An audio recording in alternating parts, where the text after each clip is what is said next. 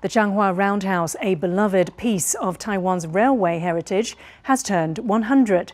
Railway roundhouses were places where locomotives could be stored and repaired. They were built in a ring shape with stalls for trains. A turntable in the centre moves the trains into a service stall or back out onto the rails. When the Changhua Roundhouse was built in 1922, these facilities were still common, but it's now the only survivor in Taiwan.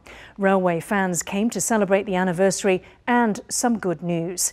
Taiwan's Culture Ministry has declared it a national monument, meaning more funds for preservation.